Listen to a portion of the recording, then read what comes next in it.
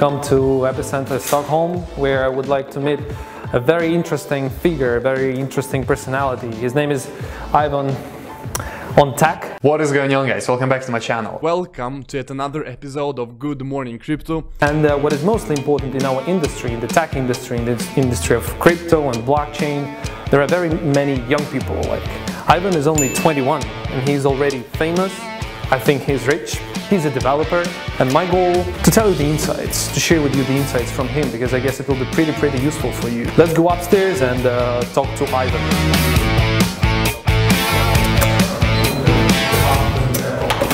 Well, hey Ivan, I was just talking about you.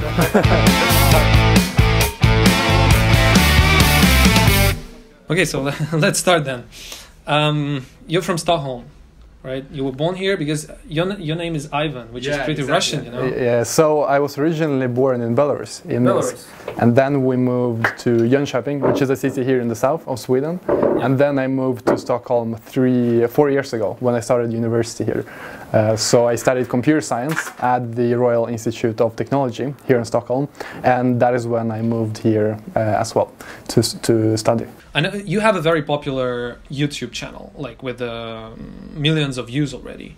But you started like a crypto channel, or it was just a techie channel? Because the name of it is IvanOnTech. Yeah, so originally it was programming.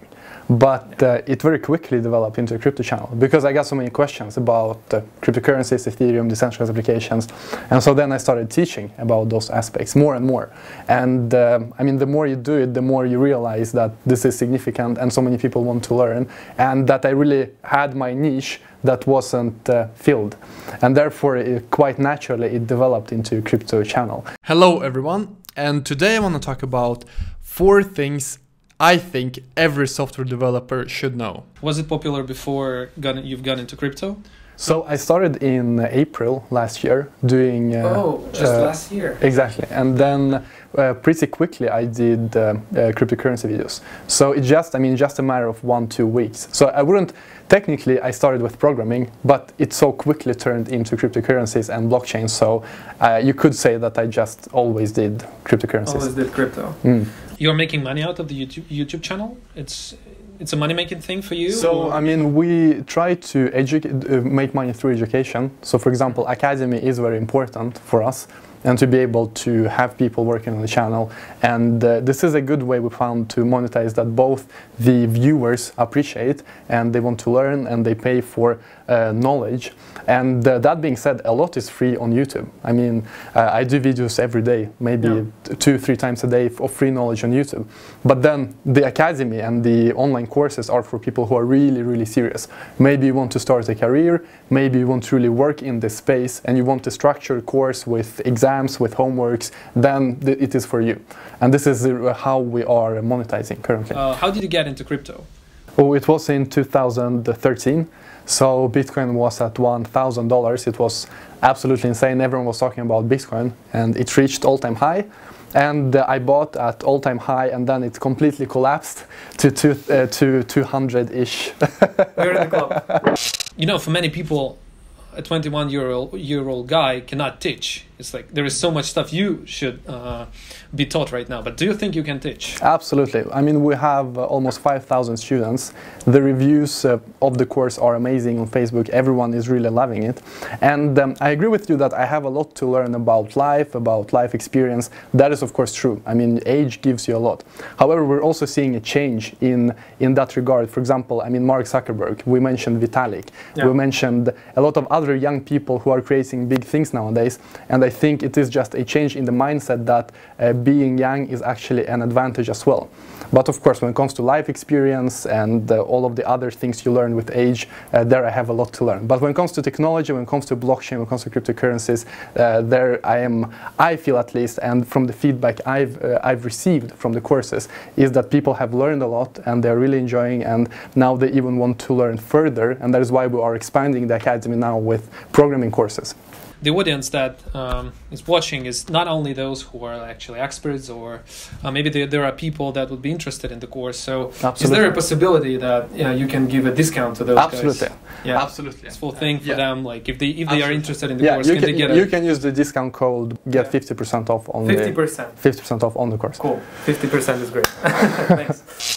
Do you invest in ICOs and then cryptocurrencies? So I personally think the infrastructure projects are the most interesting.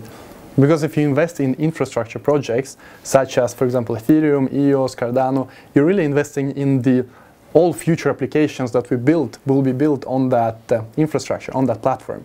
And so in a sense, it is like investing in a fund, but this fund will be filled with all the new projects that will be built on this new infrastructure. And that is really the advantage of blockchain, that you can really buy a piece of the underlying protocol.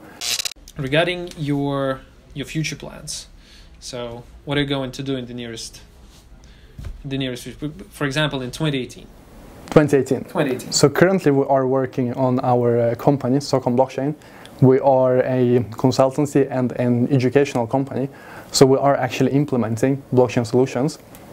We now have 2 customers in the US. We plan to expand that even more, both internationally and here in Sweden. You've mentioned analyzing the projects on GitHub and everywhere. So, crypto is getting really popular now because of investment, because of ICOs. Yes. What's your opinion on that kind of instrument?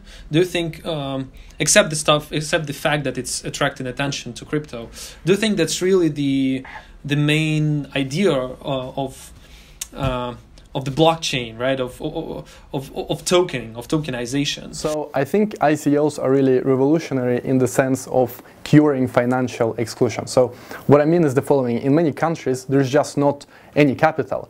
In many countries, even if you're brilliant, you have good team, good people, you will not get funding for your project because there's just no VC in your country. So when you are talking about ICOs, really talking about a whole new system where everyone is a part of the global economical system. Wherever in the world you are, you can offer something to the world and get capital from all other countries. Doesn't matter where you are geographically. Now, as you mentioned, it is a very huge hype nowadays. All new technologies bring some kind of a bubble. And this is very interesting if you look at history. So for example, when trains were new in Great Britain, there were over 200 train companies registering in a year. So how many countries, how many train companies does your country have? Well, maybe a few. In Great Britain, there were over 200 in 1 year that were registering. So of course, people saw that trains are going to change the world. Trains are amazing, and now everyone rushed into the space. And of course, trains did change the world, but this phenomenon is now called British train mania. I think the same thing is currently with cryptocurrencies. They are revolutionary. Blockchain will change the world forever. Now we are all rushing into the space, putting a lot of money, and maybe in a few years we will see similar developments to the train bubble and to the .com bubble. And I mean, the worrying thing is that everyone is prepaid. All of these projects are prepaid. And they get a lot of money, they get the funding. Now it is time to deliver. And of course, the question is, will they be able to? If we imagine a world where the emerging technologies have already changed the world, blockchain, artificial intelligence, I don't know, everything that you can imagine. Can you imagine that world and explain how it looks like? So I think that machine-to-machine payments are very interesting. I think we will see more machine-to-machine payments in the future. So for example, your car actually has cryptocurrencies. Instead of having a bank account, it has cryptocurrencies. It can, with AI, drive you. Of course, we have Tesla now doing a lot of progress, and other car manufacturers will follow. So for example, imagine that your car drives you, then it needs to refuel itself. It can pay to the gas station automatically, machine-to-machine payments. Maybe this data is saved on the blockchain. In order to have this global infrastructure and really have machines interacting with each other, I think we need to have some kind of distributed global database. If you see Satoshi Nakamoto and you know it's Satoshi Nakamoto, what would you tell him?